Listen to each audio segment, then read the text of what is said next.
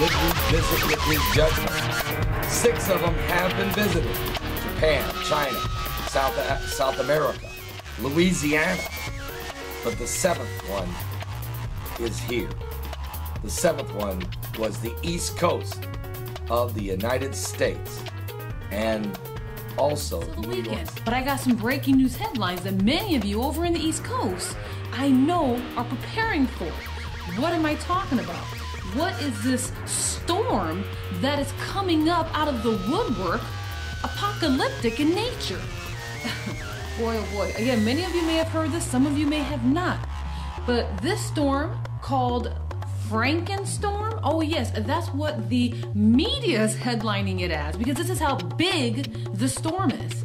Back in 1991, there was a huge storm called the Perfect. 2 days ago, on the 26th, out to the people of America and to around the world. Well, I was given a prophetic warning dream about another upcoming storm coming to America. This is not, I repeat, not the Hurricane Sandy that is now hitting the East Coast. 2012, in the early evening, the messenger angel of God brought on this message to Benjamin Constanzi. Shalom! I greet you in the mighty name of Yeshua HaMashiach, Jesus Christ. My name is Thunder. You will be visited by the Lord of hosts with a great bang, wind, storm, and rain. Cause damage above the American capital, Washington. 20 to 40 hours long. Preparing to come to shore in the next few hours. And there is absolutely a very powerful storm surge that's coming up on the East Coast. Looks as if it's going to go right toward between Washington. Most of you know by now, nature is showing her hand, or is she? Sandy is sweeping throughout the eastern coast lines this morning. She's due to come all the way up into Maine from Florida. And as you know, there's been a lot of talk about what type of damage is expected to occur. But I pose the question, is this nature showing her hand? Or is it an act of God where God is angry with man, his disobedience, his wickedness? Or is this man's doing? You know, most people understand what harp is. The Bible says it is a Bible prophecy storm. Matter of fact, I was on the phone yesterday with Pastor Evans of the Harvest Army Church International. We discussed the biblical ramifications of this storm and the fact that a prophecy came forth. Moving down here to Sandy, guys, which is a big story at this point. Sandy is a very unique and unprecedented storm, okay? Guys, this is a very serious heads up. It may not have any impact on the United States, but it very well could, guys. And things are really starting to point to the idea that this is going to be a record-breaking storm for the Northeast as well as other parts of the coast. Sandy has a very...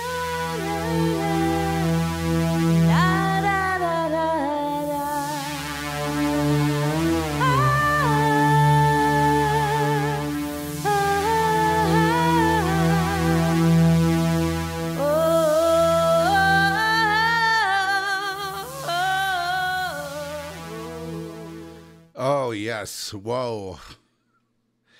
I don't know whether to laugh or cry at that. Gosh, I'm sorry. Okay. So today, the weather report for Washington, D.C. is as follows. Okay? Washington, D.C. Let me read it to you so that you get an idea. Oh, I have it right here. Okay. So the Washington weather today, high will be 45 degrees, and there will be rain all day, light rain, and humidity 81%. you know, probably about an inch or so. And that's about it. This storm, according to the prophecy experts, was supposed to wipe out Washington, D.C. and be the storm of the century that then would be the final judgment of God, kind of like another Katrina or perhaps, you know, I mean, like any other disaster in the world. And then you have the conspiracy bloggers talking about HARP and engineering the storm into New Jersey and the outlying areas. The perfect storm, Frankenstorm, because it's combining with a cold front. Not supposed to be at this time, this storm. It is supposed to be a, what can I say? It's supposed to be, let me get a little more level. Okay, there's a little more level. It's supposed to be a storm that is apocalyptic in nature, and I'm not here to disagree completely about that. I'm just here to weigh in on kind of something that I have kind of gleaned from it all, and it's like, yes, there's a warning here. It's not really about the storm. It's more about the anomalous, freakish nature of it, or supernatural nature of it. And in a sense, people are saying they're picking up on that, but then they're all appending all kinds of their own personal angst to it, in the sense of Washington, D.C., and it's going to hit that, and it's going to hit the president, it's going to hit America for Halloween. Here it is, October 31st. And of course, Halloween, you'd expect that I would weigh in and say something, anything, you know, whatever word to share. And that's what I'm going to really try to do, is render the things that I have to tell you, which have been storing up over time, let's say. And I've been, like you, my blood has been boiling, watching the corruption in Washington, D.C., watching the Benghazi debacle, watching so many things that are just unprecedented and unnecessary, and it's hard to watch. So the U.S. election being the most contentious and probably the most evil in ever, the great divide of the two ways. In other words, you have the way of Satan, which is usually the way of communism, totalitarianism, lack of freedom for the individual, a lack of respect, a lying where everyone knows it's a lie, but then the media and the supporters of especially Obama jumping in with the lies, covering up everything, handicapping if the storm would be good for Obama or not. Forget about the safety of the people. It's all about that. It doesn't matter how many people died. It doesn't matter about the Benghazi cover-up and lies. The news media blacked it out except for Fox News. And I've been, you know, sitting here held hostage by all this since the last podcast on, I believe it was the 26th of October. And here we are, once again, in the midst of the prophecy smackers going off the rails, and they're either doing HARP and a combination of God's wrath using man, or they're doing, I had a dream, this confirms a prophecy I had 4 years ago, and they all jumped on it. We heard one guy there that he's all over the internet with it, and they jump on it. And again, the key is keying in on Washington, D.C. That's really the target of God's wrath, and that's where the storm's going to hit. It's going to break the Washington Monument in two, which, of course, I wouldn't mind seeing that for other reasons, because the symbol is of hell. It's a symbolic hell. It's like you're saying, yes, my God is hell, and pain and suffering will be our way. And it's like, that's not America. That's not the way. That's not what America stood for. America was for the freedom of the individual flowing from the Creator, and freedom of worship for people, a last bastion of hope in the world. Not, obviously, we've fallen pretty far. And a lot of this is the fault of our generation.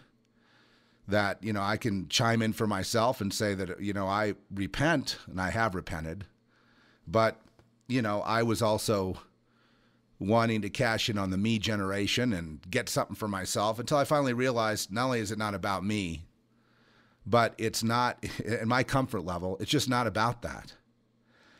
It's not about me. It's not about my comfort level. And it's not about wanting the wrath of God because I feel hurt and I think it's deserved. So I'm going to put God in a box and say God's doing this when he isn't doing that. Where are the voices of prophecy? Where are the voices of prophecy? They are not to be found because it may be the deafening silence of prophets is, in part, a judgment. The storm isn't about the storm is symbolic. There is a supernatural signature on it, and there's people that have looked at the radar and said it doesn't look like a harp signature. So the freakish nature, the supernatural nature, the warning of the storm, the announcement or the blowing of the shofar that, yes, the division of the sheep and goats has been accomplished. The sides have been chosen. The election is symbolic of two sides being chosen. The sides have been chosen. There is no healing between the sides. There never really was. You know, people throughout when I was a child, and then the people of the prior generation and the one before that, there was never a reconciliation or some kind of, how shall I put it, some kind of agreement between two sides. There was the collectivist, progressive, atheist, which is also a religion, which is Satanism. And, you know, the hallmark of that is partial birth abortion and, you know, a focus on, you know, ourselves as gods, as in the collective, and a vow to bring poverty to the entire world, like as in Venezuela, as in Honduras, where they voted out the free city that would bring tremendous amounts of jobs, but they voted again for poverty. In other words, they were told what to vote for, and they vote for poverty. A vote for Barack Obama is also a vote for poverty. They would rather have poverty and be in their collective. And you go, why don't they learn in the ghetto? You know, that the leaders that they've chosen want to keep them there because that's their power base. So they have a vested interest in keeping them there rather than power to the individual to create. And this is the subject of Ayn Rand novels. And it's the subject of a lot of thinkers, whether they're and philosophers, whether they are religious or not. It doesn't matter. The storm is the division of the two ways. Just prior to the election, the timing of the storm shows me that. It's the two ways in collision. There won't be a healing between, say, Democrats and Republicans, between Satanists and Christians, between Muslims and Christians, and the other religions are not really that relevant because it's all centering, reality kind of centers around the truth, and the truth is another name for Christ, but Christ is another name for Creator, which is another name for reality. So you're either with reality or you're in a bubble of unreality. And the people that are in reality are vilified by the world that wants to stay asleep and stay controlled and stay poor and stay at war and stay miserable, versus a shining city on the hill, a beacon of hope, versus the idea of creation of, you know, prosperity, creation of wealth, creation of jobs, creation of livelihoods, the blessing that the Bible is very kind of adamant on saying that truly the blessed have are able to benefit to the third generation. And so one asks, well, where is that? It seems that anything that has to do with wealth or anything is absolutely evil. You know, the creation of wealth would be the creation of jobs, businesses, you know, prosperity in general, which is it seems that this is really the fight, at least politically, to either stop prosperity in the name of creating it, or create it but then be vilified by the world. Individual rights and liberty that flow from the Creator is the center of the conflict. And they don't want individual rights flowing from the Creator. They don't want to acknowledge there is a creator. You're just responsible to yourself and to your group, whatever group that is. And, you know, anything else besides the pursuit of creator, the pursuit of a relationship with God through Jesus, the pursuit of truth, which is in itself a search for truth. Anything other than that would be a search or a continuation of a lie. The continuation of the lie is there to, as I said, creating poverty and lack and, you know, a kind of a nanny government as God, as they've done in Europe, as they've done with the dictators in South America, as they've done, you know, in Russia, as they've done in China. And it's just, it goes on like that. And the people in general, the masses, are in poverty. The masses are suffering. The masses keep voting, yearning, bowing down, demanding to be taken care of by other humans. And humanity cannot take care of itself. Right now, what we're facing is a mass, and I'm not here to go against the gloom and doom prophecies. I'm here to underscore those, that yes, if we continue, someone has to pay a debt that can't be paid. If you overwhelm the system with debt, then there must be a purge. Because if people can't pay one way, they must then pay with blood. And whether it's in the form of a World War III, whether it's in the form of a civil war and martial law, whether it's in the form of having property rights confiscated, which is the communist way, which is the way of the people in power today in America.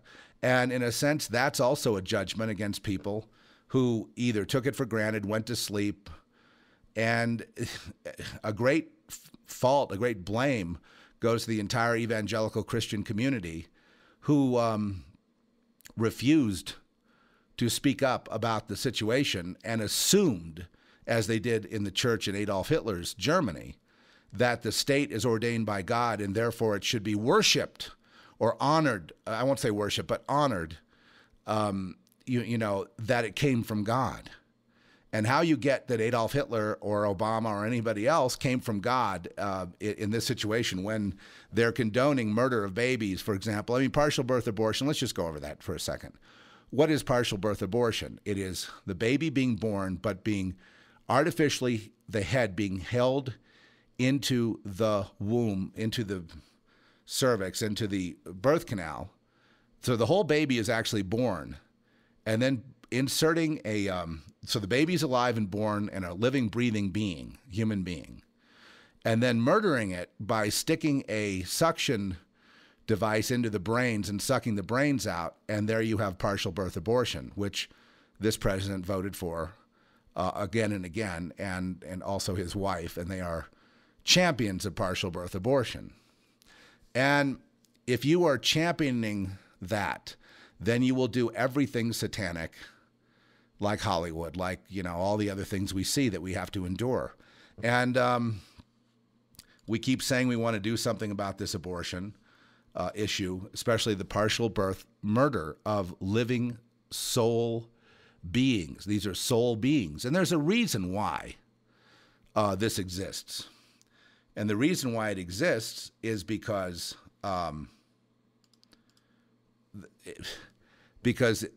again, the human sacrifice angle of Satanism is extremely important. And it is a right, it's a religious right, and it must be maintained. From time immemorial, abortion has been a right, whether it be a sacrifice unto Molech, as it says in the Bible, and I'm going to get my Bible out here in a second, but it's been a little difficult for me to learn this Bible reader, you know, so, you know, but you know what it says. It basically says that people have corrupted, you know, people are corrupt. And they are basically gone astray. Everyone has gone his own way, as it says in the Proverbs, as it says in Psalms, as it says throughout the Bible. And everyone is turned against God. And there's not one righteous, no, not even one. And God ends up dealing with that. And so that's why the prophecy community keeps jumping on every crisis. that it's going to do this and it's going to do that. And then if it doesn't, of course, egg is on their face, but there's no repentance. And that's why the prophecy smack community, as it were, is has no credibility. They just say it's going to be really bad and you have to repent now. But where's the discussion about being? The discussion about I am? Where's the discussion about reality? Where's the discussion about why do you exist? I mean, I think a lot of people, if they understood those things, if they had any philosophical yearning for truth at all, if that was ever encouraged in schools, which it's, I guess, not, then, you know, any discussion about, you know, the ontological state of being would lead honest people to the idea of God, because the negation of God is the foundation of God, if you will. The negation of God all the more points to the existence of God. And once you get to that ontological argument, then you realize there can be no denying of I am.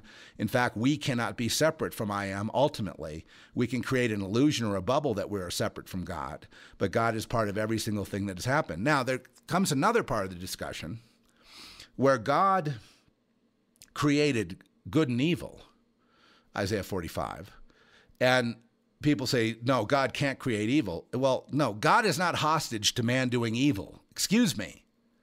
And that teaching's been rammed down our throat from I don't know how many churches and denominations from the beginning of time. And once you're stating that, then you might as well claim to be God yourself because you know better than him. No, the creation and his story, that is from Genesis to Revelation, is a mystery ultimately as to why. That's why I did not denigrate the film Prometheus that the Christian community denigrated, because it is a discussion about why and what if. And those are all positive. Stanley Kubrick's movie that we were seated here and there's this black obelisk type of thing, or this black rectangle that represents the aliens or the whatever, some force that we don't understand that is seeding humanity or causing evolution.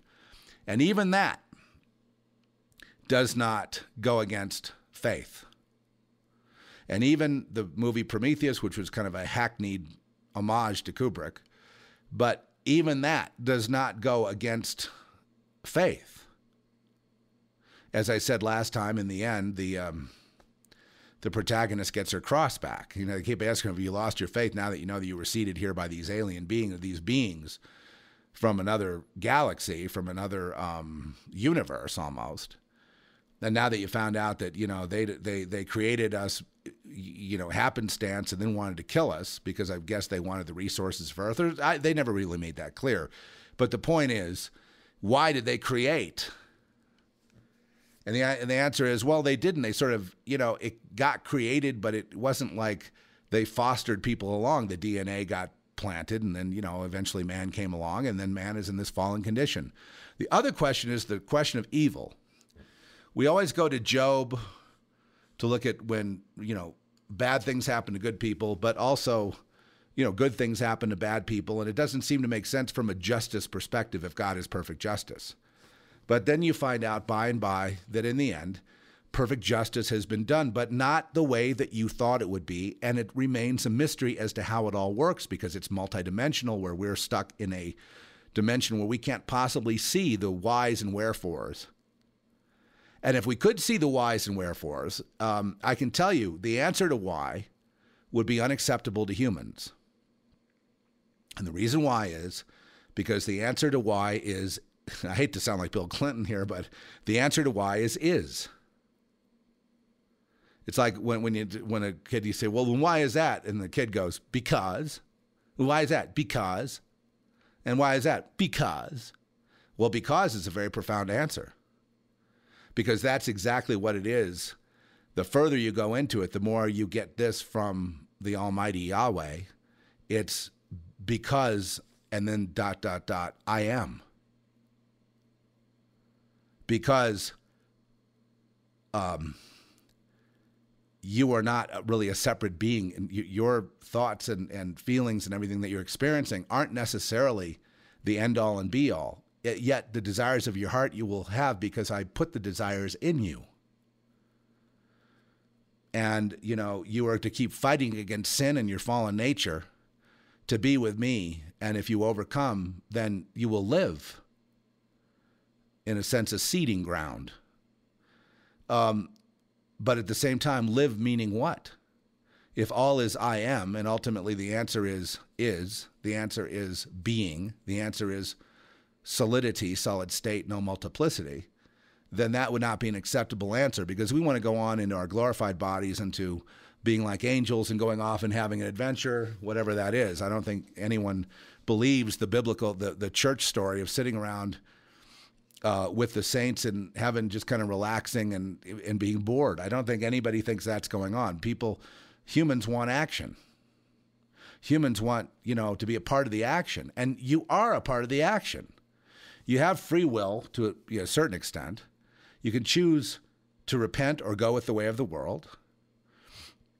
If you repent, the world will come down on you. If you go with the world, then God comes down on you. So you've got that choice going.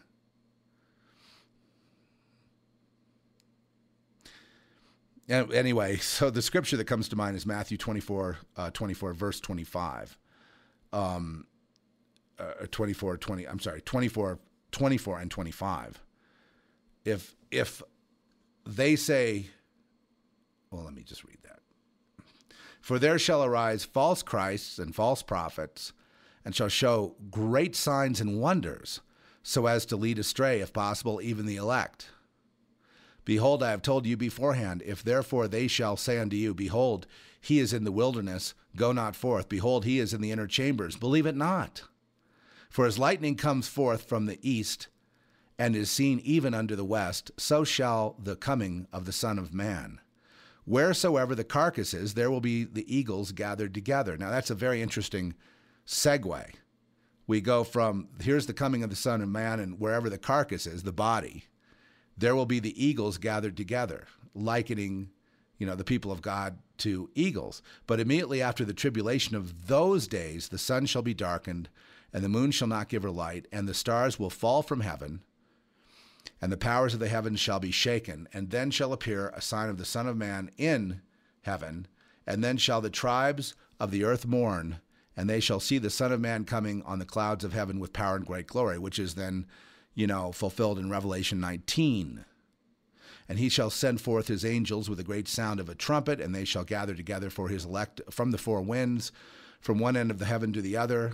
And now from the fig tree learn her parable, that when the branch is now become tender and puts forth its leaves, you know that the summer is nigh. Even you also, when you see these things, know that he is nigh, even at the doors. Verily I say unto you, this generation shall not pass away till all these things shall be accomplished. Heaven and earth shall pass away, but my words shall not pass away. Laden in that language are just a million kinds of levels of possibilities and understandings. And you can take that one section of Matthew 24 and glean the entire Bible from it, because it's holographic. In other words, we have the aspect of Genesis and the aspect of Revelation, both contained in these scriptures. And then the next line is, but that day and hour, it starts off about false prophets, and then look that no sign shall be given. And but you will see a sign after the great tribulation, and know that the Son of Man is nigh. But of the day and hour, no one, not even the angels of heaven, neither the Son, but the Father only knows. And as were the days of Noah, so shall the coming of the Son of Man be. For as in those days which were before the flood, they were eating and drinking and marrying and giving in marriage until the day that Noah entered the ark. And they knew not until the flood came and took them all away. So shall be the coming of the Son of Man. Then two shall be in the field, one's taken, the other is just SOL.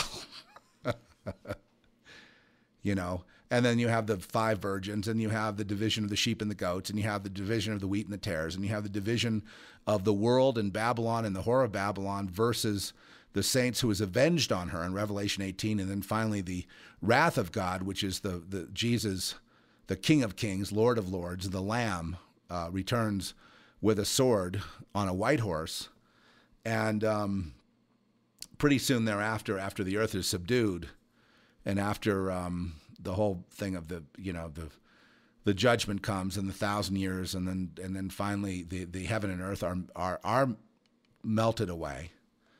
Another dimension comes forth. But at the same time, the mystery of all this is, in the multidimensional aspect, is that the kingdom comes through his people. And this is the mystery. That's why Jesus says the kingdom of heaven is within you in Luke 17:21. And don't look here or there. Don't keep looking for a sign. No sign's going to be given to this generation because it's ridiculous, because it comes from within. So the work that we do, which is about him and his story. So when we suffer, we don't count it against him. We understand that's a part of the transformation we go through. Suffering causes not in all people, but it causes people will either sink or swim. They'll either rise to the occasion and better themselves, or they will sink and wallow in self-pity and mourning and be cast off. And that is unacceptable to the world, who wants everyone to be included. I drive into Santa Fe, New Mexico, and they have a sign out there called an inclusive community. Well, it's inclusive except for people like you and me. It would not be inclusive. So they're hypocrites, and they've always been that way. And that side has always been that side, and their ways have always been their ways. They were the same back in 1962 as they are today. They're the same back in 1948 as they are today. They're the same back in 1865. And they were the same back in the days of Moses, crossing the wilderness, looking for a homeland. They were the complainers, the grumblers, the backbiters, the gossipers. They were the collectivists who collectively worshiped the golden calf, and Moses had to do away with them because God was not pleased, and God, they wouldn't be able to accomplish the mission if they allowed them to continue. It would have caused nothing but division, chaos, and destruction, as the people of the earth dwellers, cause everywhere. Like, look what they've done to Detroit. Basically, it needs to be bulldozed. This was one of the most beautiful cities in America and one of the most happening in terms of economy. But they came in, the same people, the same people in every generation, the same people in every country, and they just put the torch to it. They ruined Detroit, and it will be bulldozed in the end. It is already being bulldozed. Whole neighborhoods are being bulldozed and shrinking, and it's will be just like ghost towns. It came, it thrived. The regulators and all the people came in to try to quash everybody and all the prosperity. Anything going on there they quash it. Then there's no hope for anybody. There's no economy for anybody. There's no business owner or employee who can work there. It gets strangled, and then the people, when they're done, all they do is they leave and go to another city and do the same thing. And if you don't keep them out, they will ruin your city. If you don't keep them out, they will destroy the journey of Moses, and he will not accomplish, not that he accomplished his goal completely, but he won't be able to continue. So by giving equal measure, and this is what makes me a little bit radical, but by giving equal measure or equal weight to these voices who are earth dwellers and who lie saying they're all for the middle class and the economy, and they're not. But by giving them equal measure, by giving them a seat at the table, one has welcomed his own destruction. The wheat and the tares will grow together, but they cannot commingle. They can't commingle in marriages. They cannot commingle in government, because if they're allowed in government, they will take over and then ruin the government and then go to another country after that country is ruined. And that's what they have, no solution. It's just about beating down, attacking the other guy, criticizing, making all the young people especially become violent toward that, whatever it is, the established, the blessed. Tear that all down, but replace it with nothing but a few elites at the top. And then the rest, begging the master for a crumb of bread. And that was communism, and that was collectivism, and that's socialism, and that's, atheism. And that is where it leads. That's also part of the whole New Age. Out of the New Age grew a movement called environmentalism, which is also, foisted upon people by, the earth dwellers, the pagans, the earth worshipers, and the sun worshipers. And basically they use a trick of deception to try to get you in, to try to believe a lie. And then they keep, on you in a kind of a mind control format to keep you believing the lie, to keep you thinking that as a collective, we will win. Together, here are some of the famous monikers. Together, we can. No, together, we can't. We can't even live on the same block together. We cannot do anything together.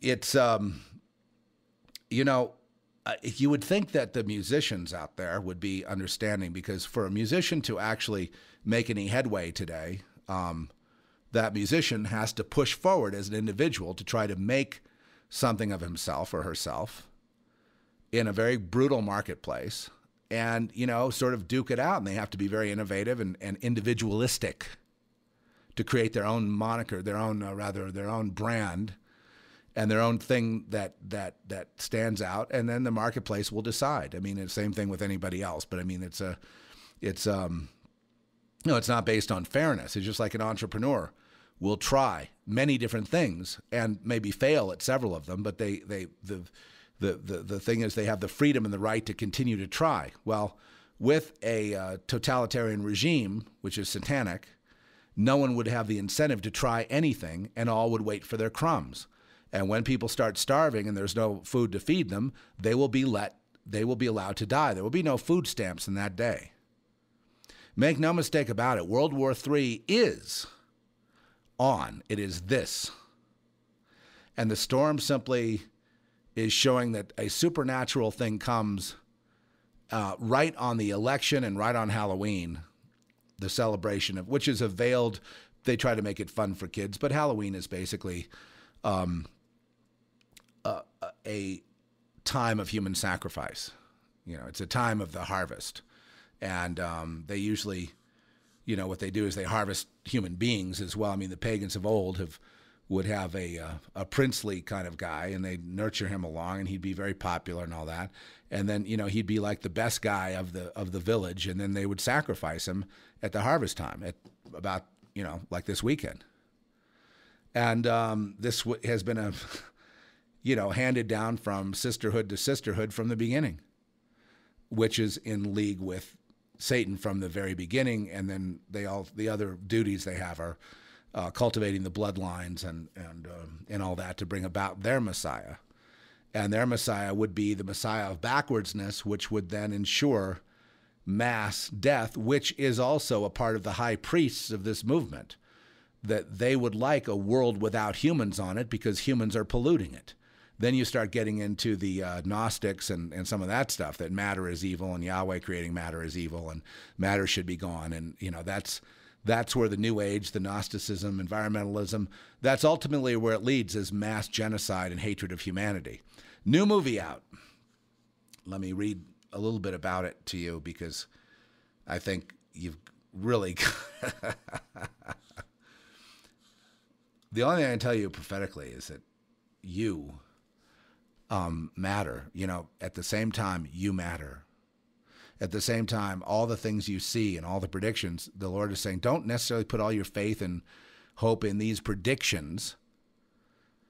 This storm will be the worst thing. It will do the worst thing, blah, blah, blah. And then everyone tries to, use it for it's just so disgusting. I don't see how we can watch it. And then, but foisted on late night talk shows, and what's foisted on us is the gloom and doom fear thing. And, there's no doubt people hurting and suffering from the storm, absolutely. And our prayers are with them and with all humans that hopefully that some of these tragedies upon the earth, which it seems like there's one every other day, will help people to wake up and understand what's really important here, that living and eating and drinking, giving in marriage, and then dying is not acceptable to us. It's not acceptable to us. The answer, the ontological answer of being, meaning is also not acceptable to us. But the blessing is we have an opportunity to serve the truth, or we can choose to serve the lie. If you choose to serve the lie, then you will be eating, drinking, giving in marriage, and dying, and you won't be getting on the ark of Noah. But there is a Noah out there starring the communist in chief Russell Crowe, and I might as well. There was a review on it from from a filmmaker, a conservative filmmaker out in Hollywood, on Breitbart. So I'm gonna just look at that real quick, and you can. God, I hate to even go to the site half the time because it's just so filled with disgusting stories and it's just awful stuff. I mean, it's terrible. But if you go to Big Hollywood there, you'll see there's a review, and very thoughtful review, which of course will upset people because any kind of intelligence upsets them to no end. And it's called Noah. And it's a film by an atheist named Darren Aronofsky. I think he's an atheist. I'm actually not sure if he has any faith, but I believe that basically this. Okay. Now this guy, his name is, where is his name? Where is your name? Where's it at the end? Okay. Let's go to the end. In the future, it would be a lot better if you just, Brian Godawa, and he's a screenwriter for the award-winning film To End All Wars, starring Kiefer Sutherland, and Alleged, starring Brian Dennehy and Fred Thompson.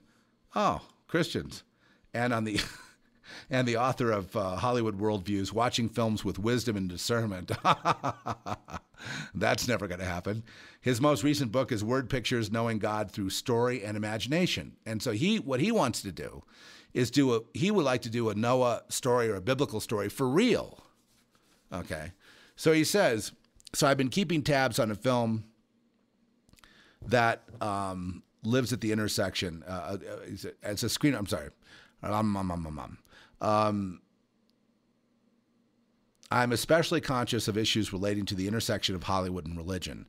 So I've been keeping tabs on a film that lives at that intersection, Noah, written by Darren Aronofsky, who's a very talented filmmaker, by the way. If you see the body of his work, he's really quite a visionary, and he does a lot of different kinds of things, and he's really talented. I mean, no one's gonna. So is Russell Crowe, for that matter, very talented actor, and Ari Handel. I've also watched with great anticipation as a post Passion of Christ Hollywood, right, the Mel Gibson movie. Tries to come to grips with how to reach the massive faith-friendly audience. And I'm concerned about the phenomenon that I see, a film being developed for that audience by people who don't understand it and are destined to fail. When they do fail, as expected, smug Hollywood executives declare, see, that audience doesn't really exist. I don't want to keep that I don't want that to keep happening. I want films to be properly developed so that they can succeed. It is in that spirit that I offer my analysis of Aronofsky and Handel's Noah script. I believe that, so he's reviewing the script. It hasn't come out yet. Having gotten a chance to read an updated version of the film's script, the final film may be based on a revised script with scenes added or deleted. I want to warn you, if you were expecting a biblically faithful retelling of the story of the greatest mariner in history and a tale of redemption and obedience to God, you'll be sorely disappointed. Well, why am I not surprised?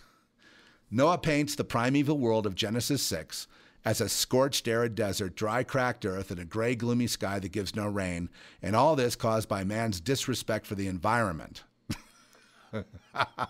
You hear that, Trish? Trish is listening as I'm reading this, and I'm sure that she won't be able to handle it. In short, an anachronistic doomsday scenario of ancient global warming. How Neolithic, seriously, folks, how Neolithic man was able to cause such anthropogenic, catastrophic climate change without the evil carbon emissions of modern industrial revolution is not explained. Nevertheless, in other words, there's no cars, there's no factories, but yet there's pollution. Oh, gosh, this just gets worse by the second. Nevertheless, humanity wanders the land in nomadic warrior tribes, killing animals for food or wasteful trophies. In this oppressive world, Noah, played by Russell Crowe, and his family seek to avoid the crowds and live off the land. Noah is a kind of rural shaman and vegan hippie-like gatherer of herbs. Noah, I'm trying to hold it together here. Noah explains that his family tries to study and heal the world whenever possible, like a kind of environmentalist scientist. But he also mysteriously has the fighting skills of an ancient Near Eastern ninja. Hey, it's a movie, give it a break. Okay, fine, we'll give it a break. But then it goes on. Noah maintains an animal hospital to take care of wounded creatures or those who survive the evil poachers of the land. Can't you just see it? It's laced, isn't it? Just whose animal laws are they violating, I'm not sure, since they are only fiefdoms and warlords and tribes. But be that as it may, Noah is the Mother Teresa of animals. Though God has not spoken to men or angels for a long time, Noah is hunted by recurring dreams of a rainstorm and a flood that he surmises is God's judgment on man. All of God's creatures are dying because of mankind, Noah says, a point with which his grandfather, Methuselah, concurs. People are being killed too, but it's not really as important. The notion of human evil is more than an afterthought or a symptom of a bigger environmental concern of the great tree hugger in the sky. Noah seeks advice from Methuselah, the oldest man alive who lives in a cave. Unfortunately for fighting pacifist Noah, he has to go through the Watchers' land to get there. The Watchers are angels who came down from heaven to help fallen humanity by granting them wonders of knowledge, from magic to science to stars, metal, and fire. But when mankind turned that knowledge into weapons of war and tools of environmental devastation, God banished the Watchers to earth and turned his back on them. Now they reside as 18-foot-tall, 6-armed, grumpy angelic complainers who resent mankind. So it's man's fault on the angel front. Through tricky movie dialogue, Noah convinces the Watchers to help him, and he receives a magic seed from Methuselah that blooms a magical forest in the desert. It's really quite imaginative and powerful scene that shows God's miraculous provision. Noah uses this timber to build his boat. Hey, wait a second. Wouldn't that make him an evil clear-cutting lumberjack? So the Watchers help him build the craft, followed by another beautiful sequence of a magical thread of water that spreads out from the forest and into the world that calls the animals 2 by 2 to come to the ark. Like the magical Mesopotamian Dr. Dolittle, Noah has the ability to lead the animals successfully to the ark, and they come from every corner of the earth, and yes, even the insects. Well, they finish building the ark, the rains start, and the evil mobs try to get on the ark, but the Watchers fight them off. Blah, blah, blah. The movie action, and we are at the midpoint of the movie, and with Noah and his family on the ark weathering out the flood. What Noah doesn't know is that the evil warlord Akkad snuck onto the boat and plans to kill all the men and rape all the wives to start civilization as his own brood of evil minions. Meanwhile, Noah himself has become a bit psychotic, like an environmentalist or animal rights activist who concludes that people do not deserve to survive because of what they've done to the environment and to the animals. There's the meme, and this is the main meme. When you finally get to the paganism, through the paganism to the New Age, from the New Age to the politics of it, it's all connected. The politics, the New Age, the religion, Antichrist, environmentalism, the green thing, global warming, which they're trying to do with this storm, and so on and so forth. You eventually get to the conclusion, as the elites have, that humanity should be eliminated from the earth, and then problem would be over. Obviously, they, believe it's all about them and their judgment, and they want to play God, and in playing God, they want to destroy humanity. And that's a lot of what you see going on behind the scenes. And if you can read the politics of the day, you'll see those people coming out.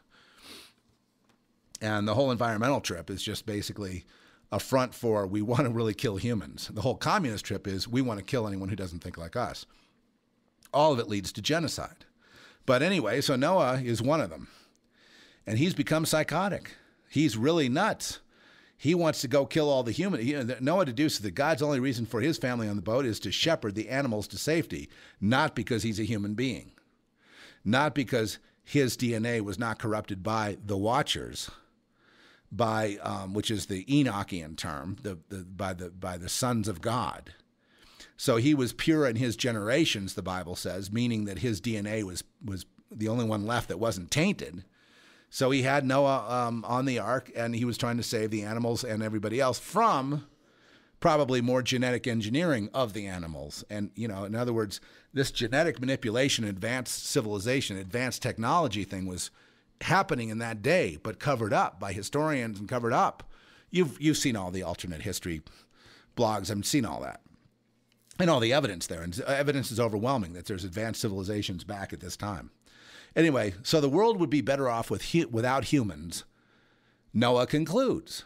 He decides that there'll be more births in this family so that when they start over in the new world, they will eventually die out, leaving the animals in a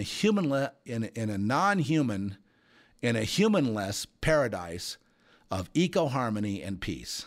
His ethical reasoning, the same as all environmental activists, the ends justify the means. Okay, I can't go on because I'm going to throw up. That's when you start thinking, you know, you screenwriters out there, when you start thinking that Hollywood knows something, you got to go back and read William Goldman's book about screenwriting. I forget what it's called now. But, you know, his premise about Hollywood is no one knows anything. They don't know anything. And in Washington, no one knows anything. And in entertainment, no one knows anything. No one knows anything in any industry. They just know it when they see it when it works. They don't know and they don't care. If that's the ethos that's going around and people buy tickets, then they'll push that. And so it's no wonder that, you know, and you wonder, can humanity ever recover from these ultimate expletive deleted? Can humanity actually recover from these people? And that's the contest. Will God save his people? Well, Psycho Noah ends up, you know, coming to the fore, and then he says something about, let me read something about Psycho Noah, and then I'm going to get out of here because I can't take it anymore. I am skeptical of the... Perhaps one of the most disturbing aspects of the Aronofsky Handel script is the portrayal of God in the moral worldview of Noah. I'm not talking about the fact that Noah is sinful in the movie and that he gets drunk. That is in the Bible. That's not the problem. The problem is that Noah is depicted as attempting to follow God's will in the script, a will that includes the complete annihilation of the human race. Okay, enough. And there's all these, you know, people and commenting on Breitbart page here that are they're telling they're telling us backwards, stupid people, we must evolve and, you know, accept that there's other ideas out there. No, it's the same old idea they've been pushing from the beginning of time. These are the same people, the earth dwellers, that want to destroy humanity, and in the name of saving the animals, they would destroy the animals already with their genetic engineering. These are the same people that diseducate our children. These are the same people that basically worship their genitals and their desires and their money and whatnot. These are the same people that have a brutal hierarchical system that one must climb through to be vetted to be able to do these films, and also ensures a thriving poor population underneath them. In other words, there's the rich and then there's the impoverished, and there is no middle class, because ultimately the whole thing about humanity is philosophically evil and therefore must be done away with. And and then the world would be saved. Not that humans would be stewards of the animals, not that humans would be and you know, some of the reasoning comes from seeing the evils on the earth themselves and realizing the best thing to do is just eliminate it all. I mean, we've all had moments where we've said, yeah, just end it all. That's it. Where's the button? It can't go on. There's no redemption. No one learns. It's a hoax to begin with. There's no point in even talking about it anymore. It's a hoax and it's not going to get us anywhere. So, you know, eat, drink, and be merry, for tomorrow you die, and to hell with everybody else. So the prophetic community, I just hit this thing and it made a spike.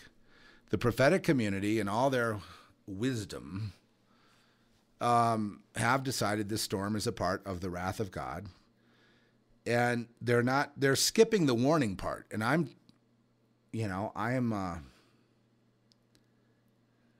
saying it's like a sign. The hybridization of it is like a sign the two storms colliding is a sign, like the two forces colliding in the political arena is a sign. And that's the prophetic thing that I'm getting, that I'm putting out there. And no, it's not a big showstopper. Like, you know, I'm not trying to make any money off this. But that's what, you know, no, it's not the end. And I can't believe how many blogs were out there that would posit that, you know, this whole thing would be the end. And I really don't know what to say about it. I watch the news and I watch how the political forces are trying to use it for advantage. But I look at the two storms, the cold and the hot, the opposites, collision. And I believe there's a message in that and a sign in that there's a collision of societies, a collision of ways, a collision of civilizations, a collision that portends to a world war environment, that portends to, okay, there's going to be a war. A war that has been raging everywhere because we live in a world of opposites. That our bodies are at war within our bodies. The light is at war with the dark. The death is at war with life. But you see, the mystery of the creation and why it exists the way it does is the thing no one seems to be really answering. And the reason they're not answering it is because that would cause you to think for yourselves. If you think for yourselves, you won't need them to tell you what it means. And I'm not going to tell you what it means because I'd rather have the discussion. What about light and dark? What about the mystery of evil versus good in humanity? What about, is there hope for it? It all looks like it's going down. Well, you can count on one thing, that it's not all one way or the other. It's a combination. Everything is a combination. Well, there's one other little point. The storm also portends to an awakening of that which has not been there before. People have talked about activation of DNA, about being, some people have prophesied about first fruits appearing on the earth. And I will say about this, signs and wonders of a supernatural nature competing with one another, trying to fool you. Remember what Jesus said. You're going to see these signs and wonders. Don't believe it. Necessarily, you're going to have to, as John says, try the spirits. You know, not every spirit is of God. You're going to have to try the spirits. And in so doing, you know, I have one verse here. It's 1 John 4:1.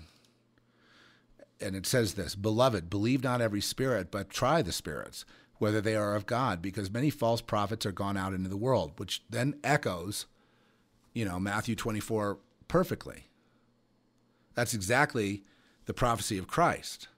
Hereby know you that the Spirit of God, every spirit that confesseth that Jesus Christ is come in the flesh, is of God, and every spirit that confesseth not that Jesus Christ is come in the flesh is not of God. It comes down to a divide. Anti and pro. And really, Jesus is also, Yeshua, Jesus, is a aspect of the Lord, but also a word for truth. So anti would be a lie. The collision of the lie and the truth, or the collision of civilizations. And within us, we have a roiling thing going back and forth where we'll believe a lie for a while, then we'll wake up and we'll say, gosh, I'm sorry, I repent. You know, there'll be that kind of grinding process that goes on. But what's the alternative is giving up and saying, I'm with you guys. And whatever the lie is, they just adopt it, and they all adopt it at the same time. The adults have forsaken the children in this country at this point. That the media, who children should look up to when they go to education and journalist school and all that, the media has shown them that lying and picking personal grudges is the thing that journalists should do. And that it's all about embracing the lie, joining a side, choosing a side, and then defending that side with lies and slander to the point where people will believe you. Well, people are turning away now, and so they are becoming desperate. When they become desperate, they become dangerous. We're going to lose this thing. We got to do something. Well, let's have a false flag attack. Okay, something to that extent. Now, I was also going to say something about those of you who are beleaguered souls, who struggle with this every day, because they're not struggling. They're just running down their game. And you struggle with this every day, and you're trying to be judicious in your opinions, and you're trying to do the right thing, and you're trying to think the right thing, and you're suffering for it, and you're being rejected from your families. Some of you are being targeted for the truth, for your political beliefs, for your spiritual beliefs, for your unwillingness to conform and to whatever the norm. I mean, conforming to insanity is insanity. Conforming to Christ is truth. If you conform to Christ, they'll say that you're nuts. You know, I mean, it's that backwards world which they're losing control of. And when they lose control, and then it's like a wounded animal, they become very dangerous. They become very blatant. So now with the blatancy, I'm seeing even more complacency. So I don't think it's a long time before the thing goes off the cliff in terms of a complete disconnect. But they believe that they would like to cause that, the elites, so that they can manage it. But they won't be able to because it's supernatural. Just like the storm came and there are people, and I know this is like a huge thing going on, and the real thing behind the scenes is the witch doctors and the wizards caused the storm for Obama. That it's all conjured through magic and witchcraft and through human sacrifice and things like that. And this storm is proof that, you know, Obama can bring to his own defense a sign and wonder from the heavens that he can wield to his benefit. And if he wins the election on Tuesday, then it will be the storm that won it. And people will be in awe of this Antichrist. And that's, you know, I'd be remiss if I didn't tell you that that's all, you know, that's kind of there. I mean, that's a thing. And then if you like, instead of wizards and witch doctors, well, just think of little doctors with their harp, their technology trying to steer something, or think of something like the Watchers coming to aid their guy. The Bible says it's all possible that storms can be, you know, and then there's the other interpretation, as I said, mine, which is that it's the collision of opposites, and it's supernatural in the sense that it's anomalous and freakish, and they call it Frankenstorm, something that shouldn't be. It's something that's there that shouldn't be, and it happens at a timing of Halloween and the election. It's multi-layered as a message. I would urge you. And isn't it interesting how, you know, Romney has been telling the truth about, you know, Obama's policies, and like the last one was the Jeep, that the Jeep is moving, you know, Jeep is moving to China and also Italy. Okay, and so much for the auto bailouts, and so we have Obama having saved the auto industry, but now they're leaving, and the jobs are leaving. So that was a correct observation, and you know, these people will, like I say, destroy business. Then they'll go on to something else. They'll say it's not true, and their followers will say that's right, Romney's lying. Then the Washington Post vetted Romney on it and fact-checked him, and calls the Romney Jeep ad, which he put out there, which some of you probably in the swing states and battle states have seen, correct. But it's too late now because it doesn't matter about the Monday morning quarterback. The fact is the Obama administration just says Romney's lying every time he tells the truth. Then Obama lies when he doesn't have to lie. For example, he's now saying that he ordered the military to do everything they could to save those people, which is an outright lie. Everyone knows that's a lie, but he's gone with it.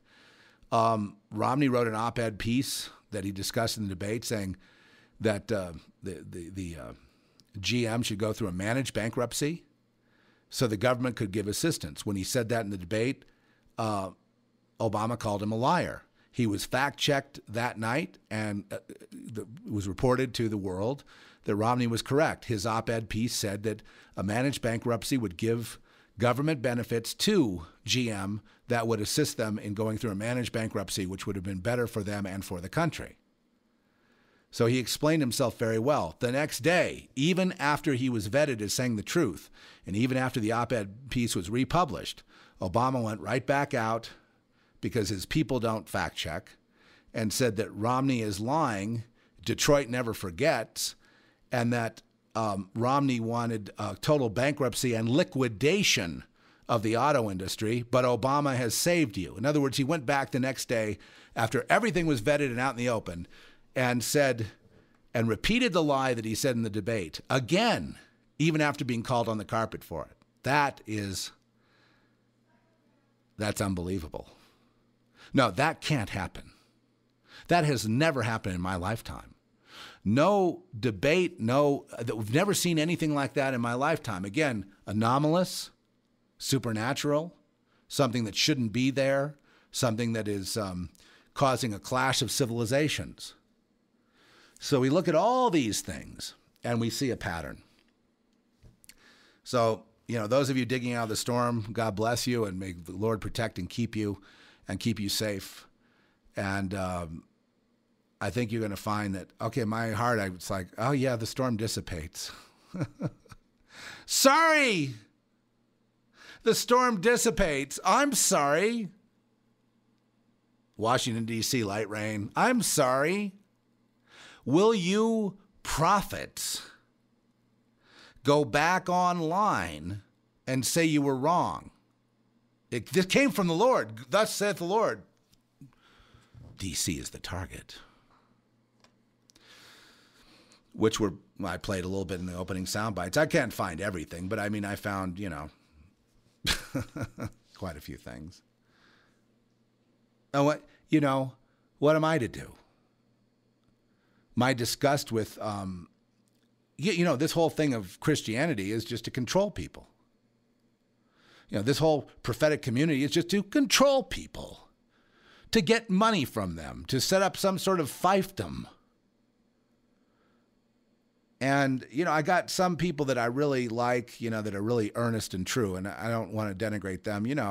My 3 people, but I'm sure there's more. But 3 that I'm in contact with would be Brother Thomas, Govinda, Jonathan Kleck, even though, Johnny sometimes has got people around him trying to get them to do his agenda and whatnot, because he's like a light and he attracts lots of elements from all over. But his heart is, I've met the man, I've broken bread with him.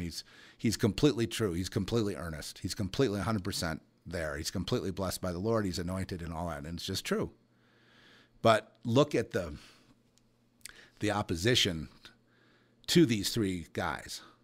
Look at the opposition. When he talks about, Kleck that is, when he talks about the whole, fall of man and tying it in genetically and all that, he is absolutely spot on.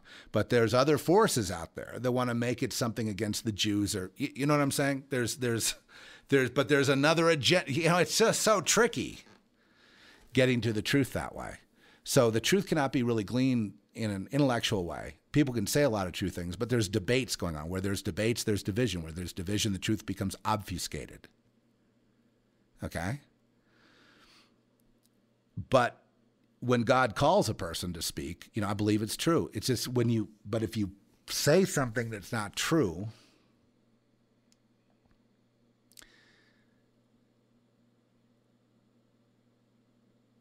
as there are people out there who are trying to exploit this thing, and you know who they are. They're saying all kinds of things.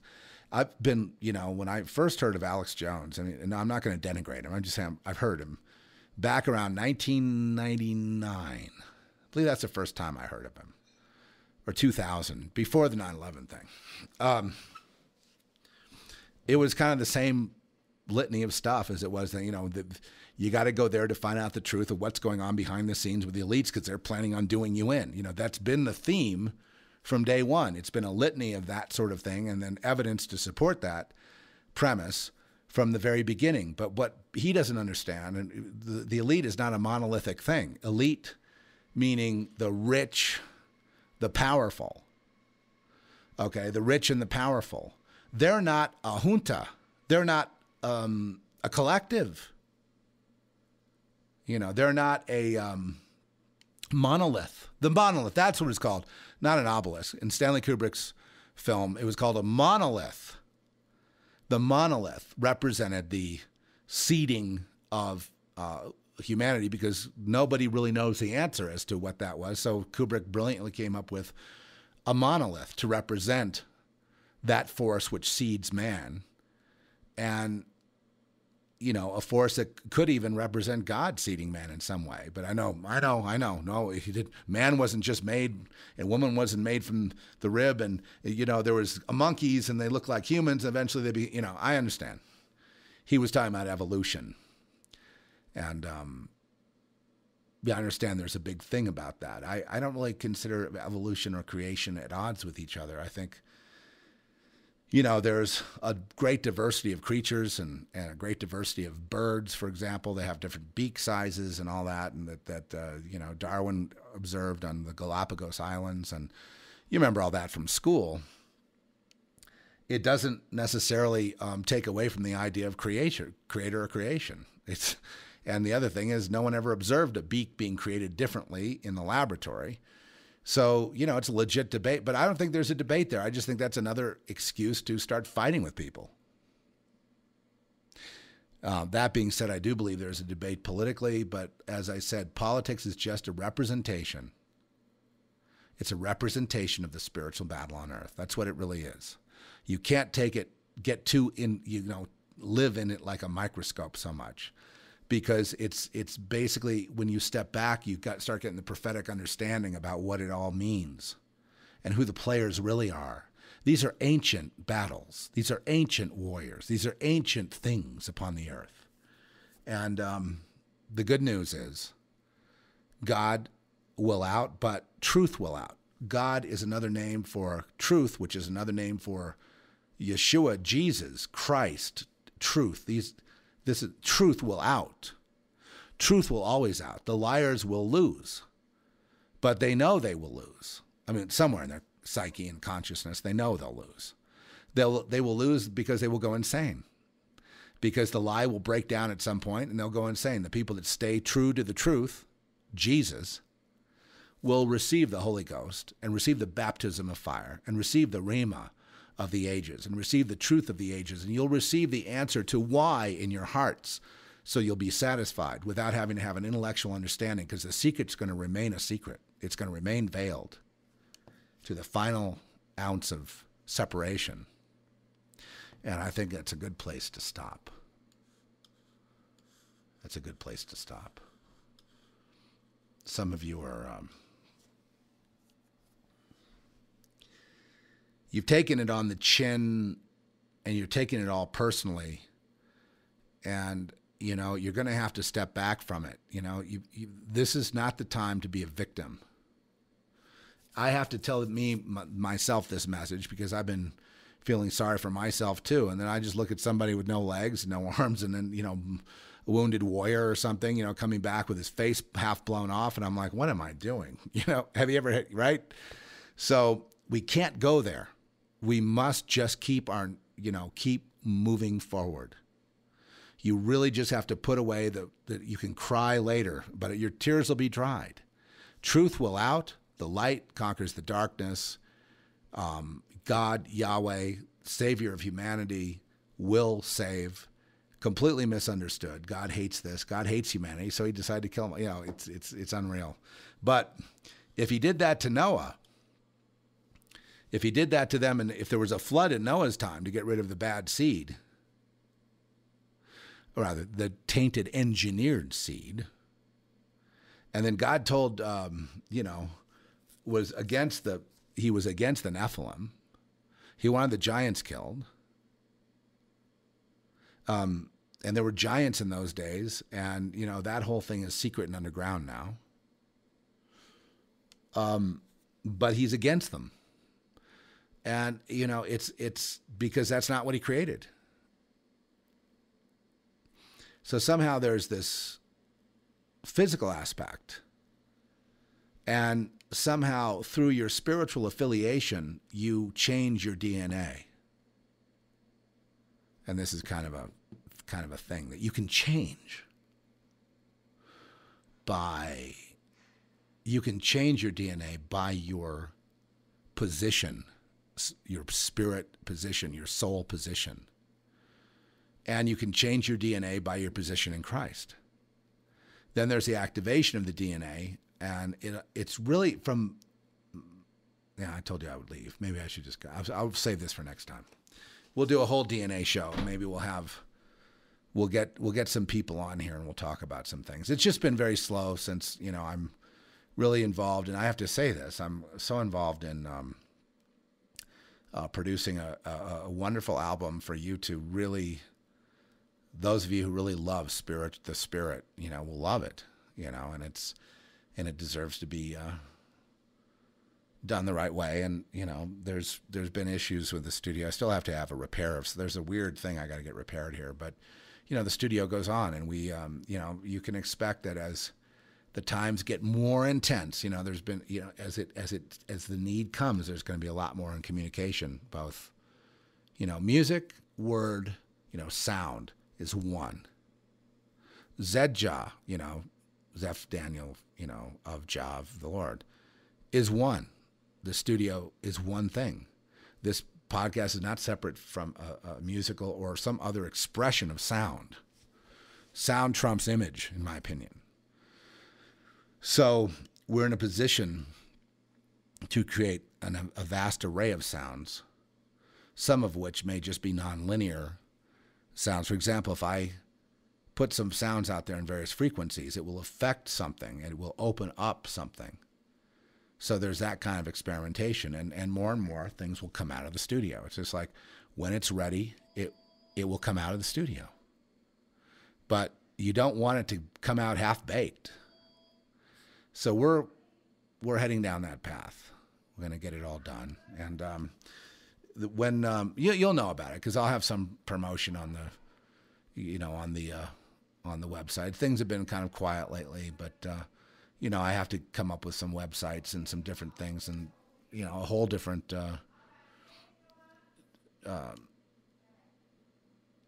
package of things, branding of things, so that there's a certain specific thing going forth. Because I do believe there's prophecy in sound. There's a prophetic in sound. There's a pitching into the spirit, which we desperately need in sound.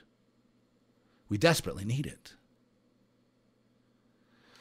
That's why I'm coming, doing show prep and coming forth with broadcasts, with transmissions from the studio, because of the clarity, so that you understand. The Lord wants you to be pitched into the spirit and wants you to walk free and float above it all. I mean, just as irresponsible as the Big Lebowski. I mean, just on that level of silliness. Count on it and start dancing around. And I'll see you next time. Zeph Daniel, Zedjah Studio. Back next time.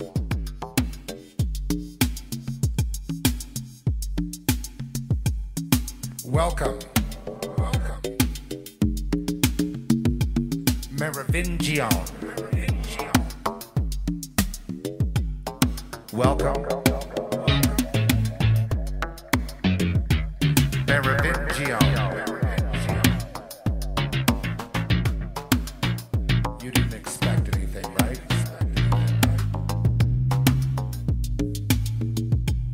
The tooth.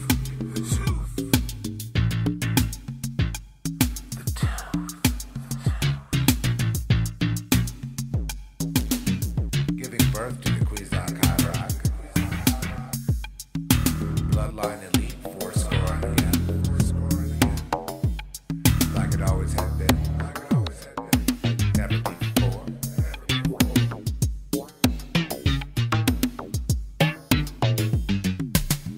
Merovingian. Merovingian.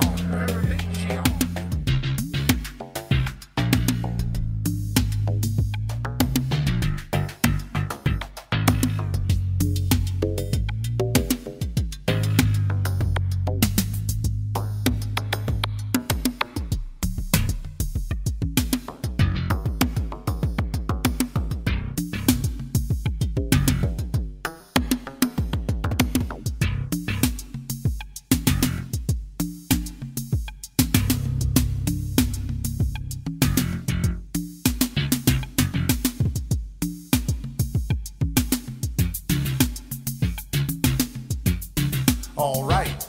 All right. All right. All right. All right. All right.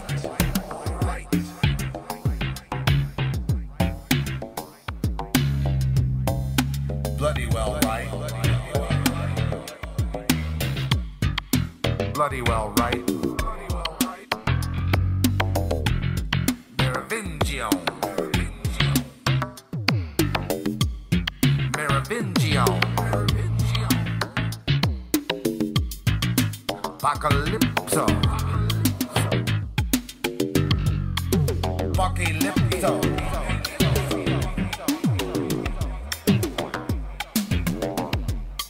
Apocalypso. Apocalypso. Merovingian. Merovingian. Merovingian. Merovingian.